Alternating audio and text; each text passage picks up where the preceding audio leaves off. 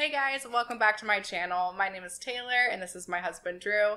And on this channel we talk about life and relationships after leaving the church and do some commentary on the goings on in evangelical Christianity. Clearly today we are doing something a little bit different for this channel. I thought that we could do Drew's makeup in a God-honoring way, a la Girl Defined. I have to say, this one's been requested multiple times. This was not our idea. Like, 10 different commenters have had this idea. Yeah. So our goal with this makeup look is to do something that enhances your natural God-given beauty. Okay. That's what Girl Defined says God-honoring makeup is. Okay. And also, just as a disclaimer, their original video has actually been deleted. So I don't think that they hold to any of the ideas that they expressed in that video any longer. Okay. So it's just a meme at this point. Yeah. This will be kind of interesting and a bit of a challenge for me because I'm not exactly like super good at makeup. I feel like I'm okay doing my own makeup, but I haven't done makeup on other people a whole lot, and I've never done makeup on you before. I'm just wondering what you're gonna do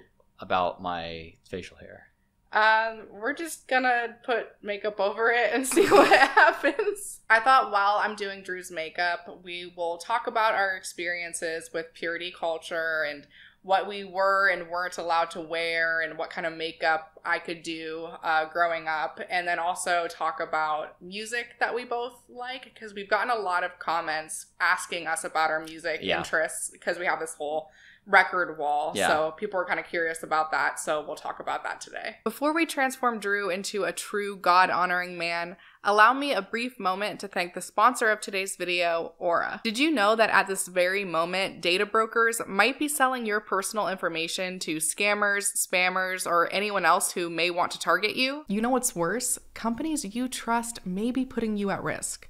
I don't know if you saw this, but AT&T revealed that over 73 million customer records, both existing and former customers, were released on the dark web. They recommend those affected use strong passwords, monitor account activity, and consider credit freezes or fraud alerts from credit bureaus. Well, you don't have to worry because Aura takes care of all of that and more. Aura is an online security service that not only identifies which brokers are selling your private information, but also automatically submits opt-out requests on your behalf to remove your info from these systems. Using Aura's service, I actually discovered that 17 data brokers were selling my information. This knowledge definitely made me very uncomfy, but I'm relieved to know that Aura has already requested to remove my name from these online databases. This will help me reduce the number of pesky spam emails I receive and also protects me from hackers who could use my private info to access things like my social media or bank accounts. If you thought Aura was great already, your sign up also includes services like antivirus software, password management, VPN, parental controls, identity theft insurance, and so much more. Actually, as soon as I finished creating my Aura account, I was immediately notified that one of my passwords was compromised in a leak, and I was able to get that quickly resolved. They really are the complete online security service, and I don't know about you, but I much prefer having all of this in one convenient location rather than having multiple apps. If you're interested in checking out Aura, and I highly suggest that you do, you can use my link aura.com/antibot and receive a 2-week free trial. This link will also be down in the description. Thank you, Aura. Now back to the video. All right, so you ready? Okay, yeah, let's go. We're gonna start out with some primer. I just use this spray primer because I know a lot of people like to use like actual, like, what do you call it? Like a gel type of thing. Huh, okay. But I don't like to do that because I feel like it makes it feel like really cakey and it gives me bad sensory. So we're gonna start out with this.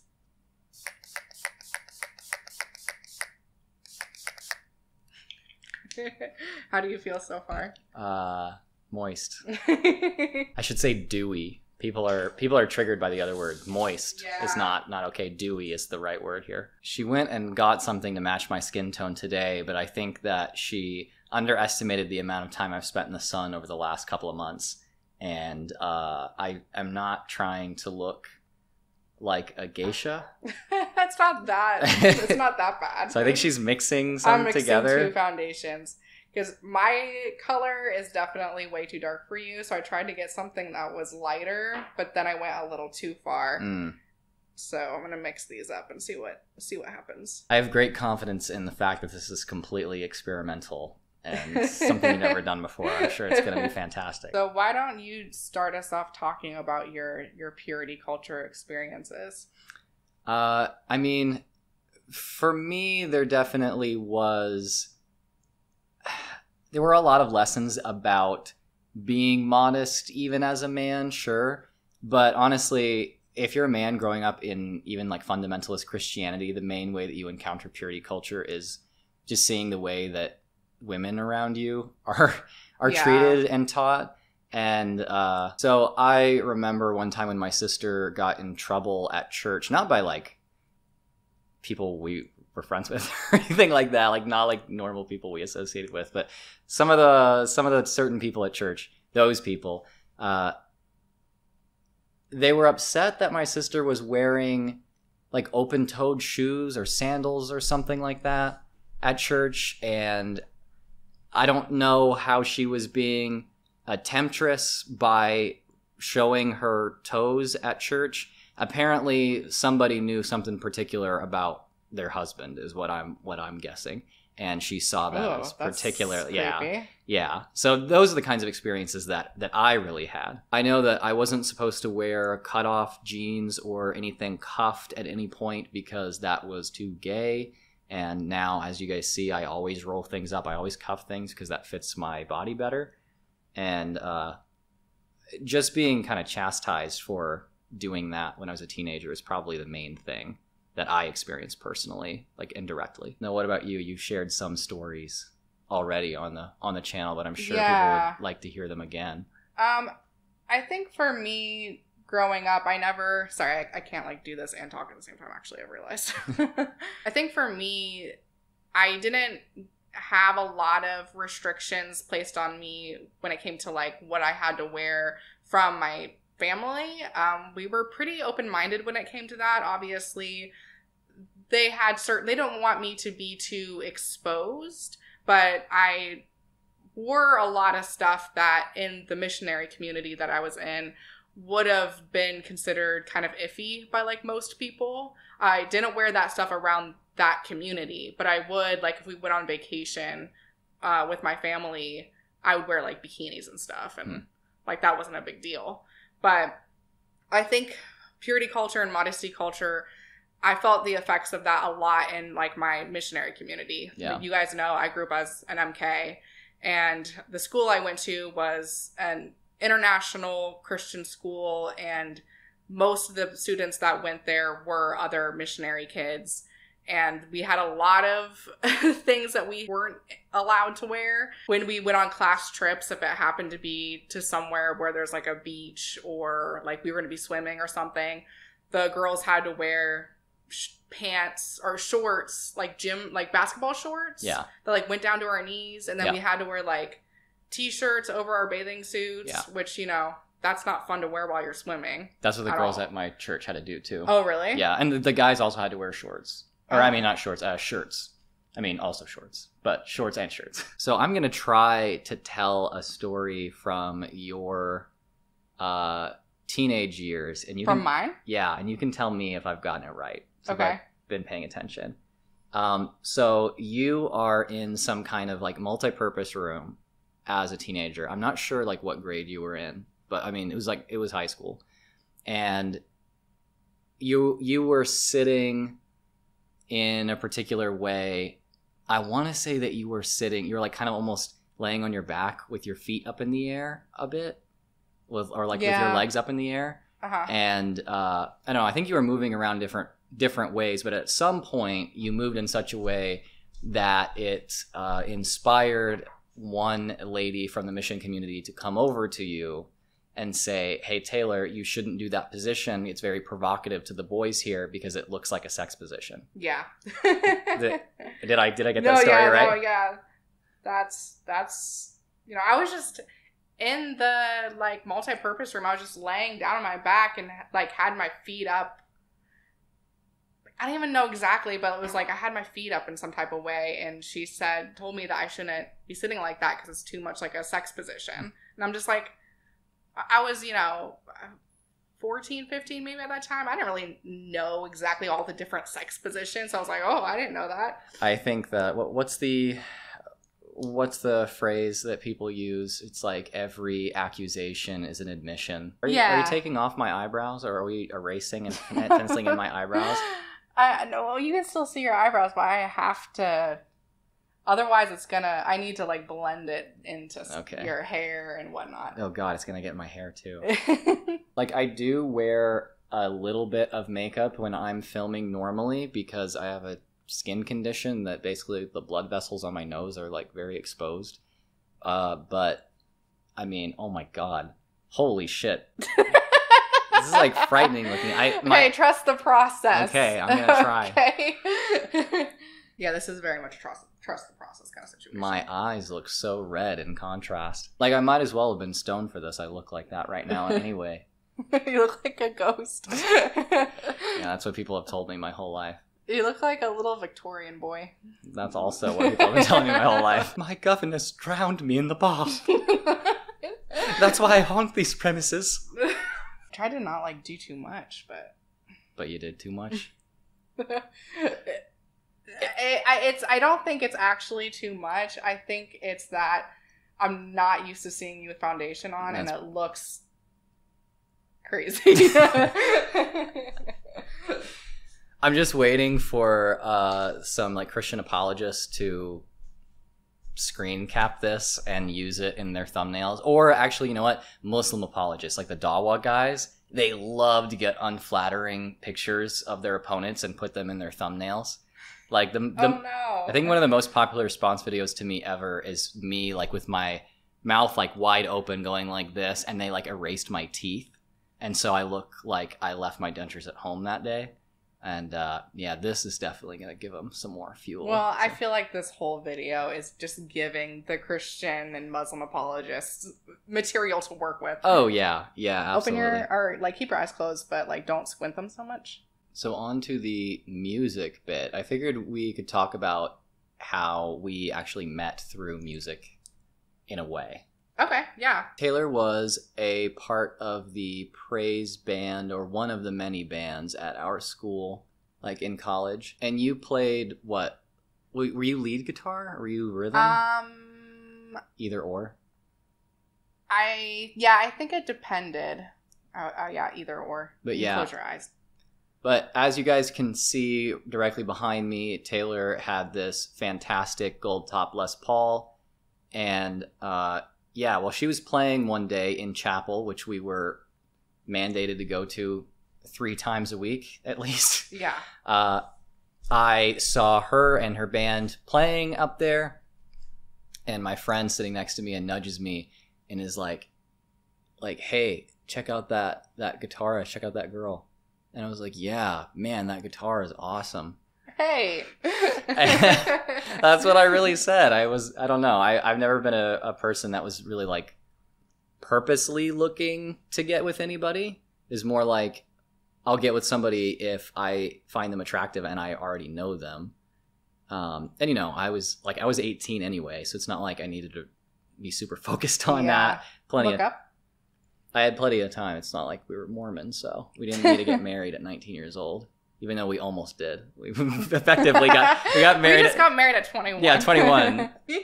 I'm on my way to Kristen and Bethany right now. So my friend is like, no, you idiot. It's like the girl. Look at the girl that's holding the guitar. And I'm like, yeah?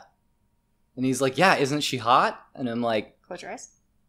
I'm like, I mean, yeah, but I don't know her.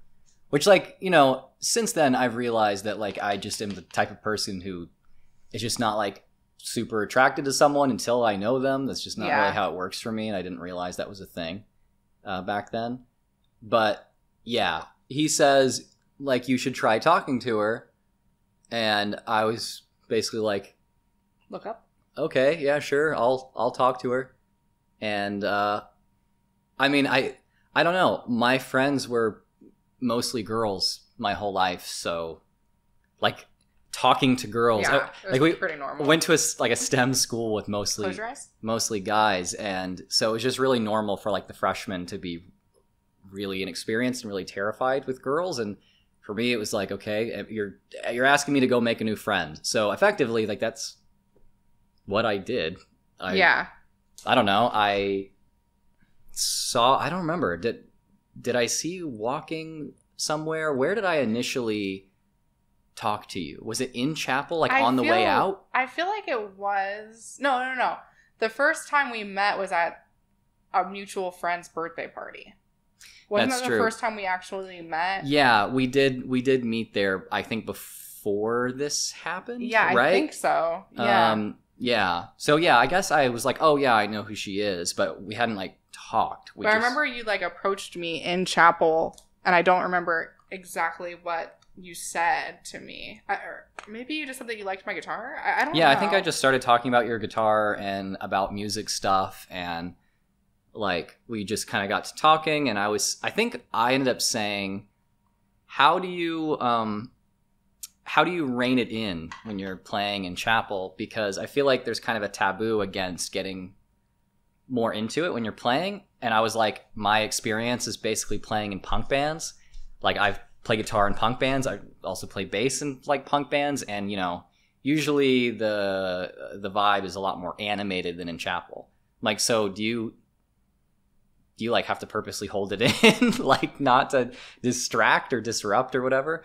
And we talked about that a little bit, and I think I basically just kept talking to you when we sat near-ish to each other in chapel, like an aisle apart, I think. Yeah. And so it was really easy for us to bump into each other on our way out of chapel. And so I just kept talking to you on the way out of chapel, and eventually I think we just started hanging out and like I think we started watching The Walking Dead a lot together. Yeah, that was like the first thing that we bonded over was The Walking Dead. Yeah, which was actually popular and good at that time. Sorry, I just never see you with makeup on, so it's like so strange. Okay, we're getting a little color here. That's probably good. And we hung out as friends for a few months, and it wasn't like a romantic thing. It was just us hanging out.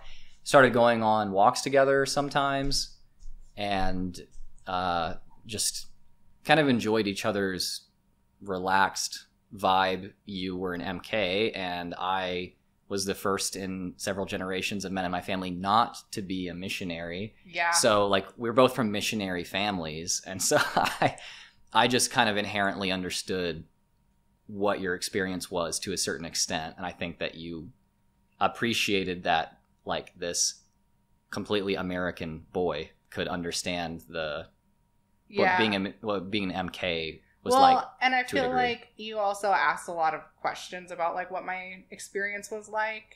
If you didn't already know something, like you already kind of understood the whole missionary kid thing. Yeah. But then the things that you didn't know, you would ask questions. And a lot of people like wouldn't really ask questions about it because they didn't even like know what to ask. Yeah. So that was kind of frustrating to like talk about my experience growing up with people. It was really hard for me to relate to other people because they like just did not get it. Even in evangelical Christian spheres, you'd be surprised how little people really know about the mission community, and especially just about living anywhere besides for America. Yeah. You know, like evangelical culture can be so thoroughly saturated with American exceptionalism that even like the MK people, even the missionaries that live overseas, it's kind of like, oh, that's we send you money, but it's weird not to live in America because America's the best. Yeah. I'm not sure what's particularly God honoring about this yet. I guess it is complimenting my natural beauty in a way. Can you guys see Piggy back there? There you go. You can see his tongue a little bit when he licks. Eventually, I definitely caught feelings, and that was right before Christmas break. So this was like this was first semester of college for us, that this all happened. But so yeah, it was like the last day before Christmas break, I realized that I had finally like caught feelings for you. And we were talking, and I said a bunch of just stupid, funny things, not trying to have like a real conversation about liking you or something over text while you were in Indonesia and I was in Texas. But when we got back to school the next semester, we hung out for like another month, and I think we walked to the cafeteria every day together. I think we sat together most of the time at dinner, and we went on walks together most days. So it was just, yeah, it was very, very clear to everyone we knew that we were kind of pairing off. And eventually on January 27th, 2013, I asked you to be my girlfriend. And we had basically been on like dates already, but it had just been like as friends. As friends. And you said yes, and then Ring by Spring and 2.5 Kids and starting a ministry together and all of the... No, we didn't do any of that, the rest of that stuff. We did get married at 21, but that is our meeting story, and it all started with the guitar you can see over my shoulder there. And while I have only one eyebrow filled in, how about you say what kind of things you were into actually playing on guitar at the time besides for worship music? Oh, it's kind of difficult because at the time, the majority of the stuff that I was playing was worship music. I like to play stuff from the band Heart. Like, I know a lot of like solos and intros from that band. Yeah. Well, they have really nice guitar pieces. Yeah. So. I can't remember. What did you think of the fact that I was into playing punk stuff, and I even had a little hardcore project with me and some guys from the dorm that was called the Skid Marks? I thought that was actually really, really cool. Okay. I wasn't into or like super familiar with punk or like hardcore music. At the time, my music taste was symphonic metal. I was really into symphonic metal. Yeah. But so I think I was kind of like a little bit more open-minded to that kind of music maybe than other people would be. But yeah, I thought it was really cool. Yeah, if anybody's wondering, I'm not sure how much your fan base is super into classic like punk and hardcore, but the Skid Marks was a project inspired by 3 albums. One, obviously, Black Flag's Nervous Breakdown EP, probably still my favorite album or EP of all time. I love how gross and raw it is. And then the Circle Jerks' first album.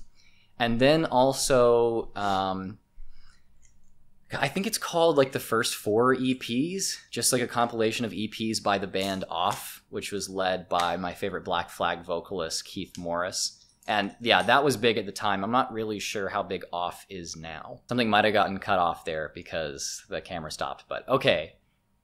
Anyway, I had a little project with a couple of my friends in the dorm senior year, and I was lead vocals.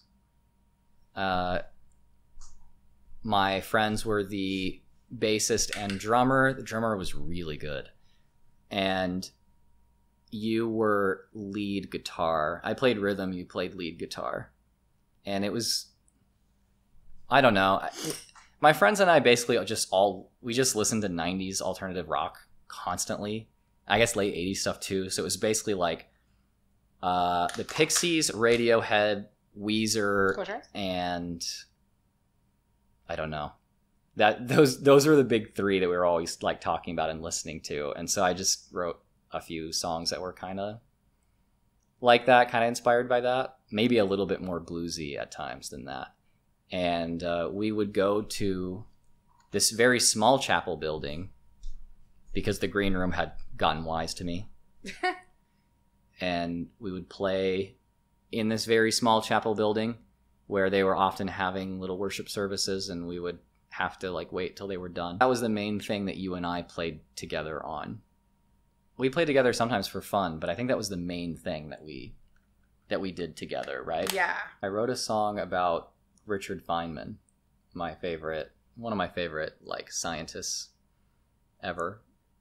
He was a physicist who worked on the Manhattan Project when he was young, and then later he won a Nobel Prize for theoretical physics in like 1962, 1963. Am I moving too much? No, it's just so, like, you're not doing anything wrong. It's so weird doing this on you. Also, your, like, eyes, you, like, move your eyes a lot.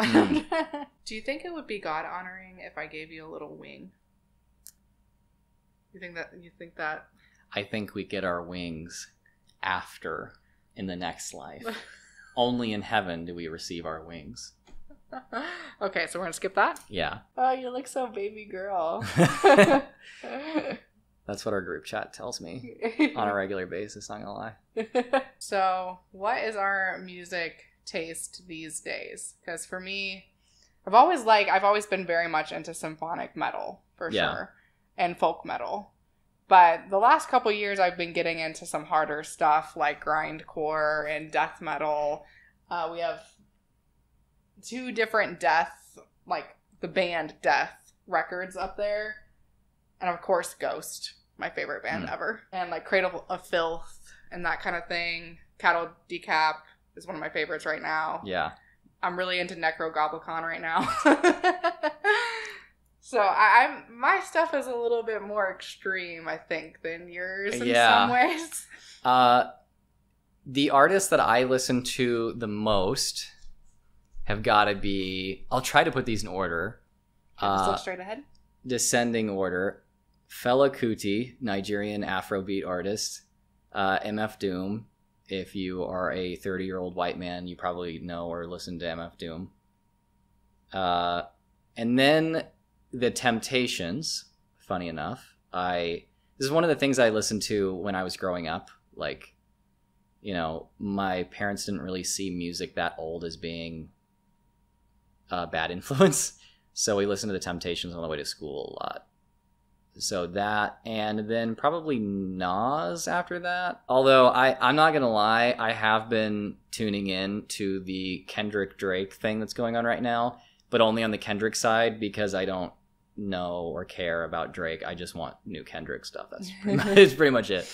Oh, I can like feel this is what you experience all the time. I can feel the weight of this mascara on my eyelashes. Really? They're already long and so luxurious enough. I don't know. I guess I'm just used to it. Ooh. Are you okay? Yeah. So here's an example of what I listen to. This is what it sounds like. This is what Taylor listens to.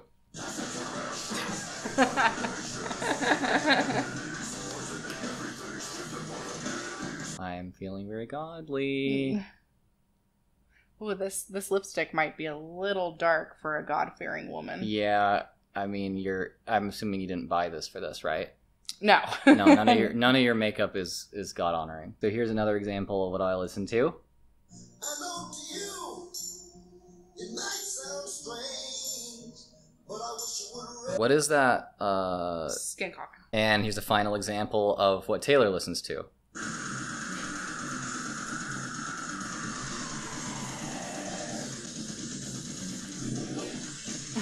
I feel like we're not even gonna get copyright claimed on that because how many songs are? Okay, I'm just gonna spray. All right. What do you think?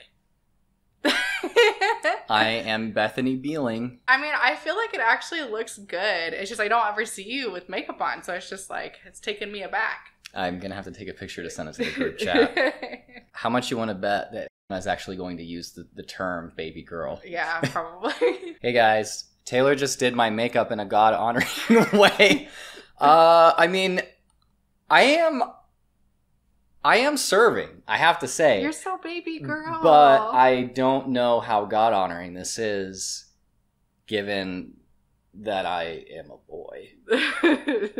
Okay, guys, so let us know if this is God-honoring enough or not. Like, would Girl Define, like... Yeah, I actually don't think that this is God-honoring enough. There's Really? a few adjustments I want to make. Just hold on one second. Okay. 6.5 hours later. Okay, I think that looks good.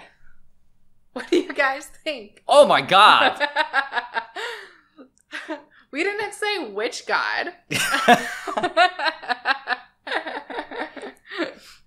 Time for us to go get an abortion and dress as the opposite gender so that we can worship the the deities of Molech and Baphomet, respectively. I gotta say, I actually like this. It's cool? Yeah, this looks pretty cool. I kind of want to do it to myself now. It's really heavy on my eyes. This Honestly, is like my first time doing corpse paint. I think it actually turned out pretty cool. This looks pretty badass. I like it, actually. I especially like the lips. Like, I would just, like, wear this normally, you know? This is Atheist final form, is what this is. This is what it all inevitably leads to. Alright guys, let me know what you guys thought about this video. If you guys have any more fun ideas of things we could do on this channel, please let us know. Other things that I can put Drew through. Wait, I want to try this. We always like it when vocalists do this. I want to see if I can... How do you do that? How do you do it? You have to go like this. Oh, wait. I have one. I can do this now that the makeup's done.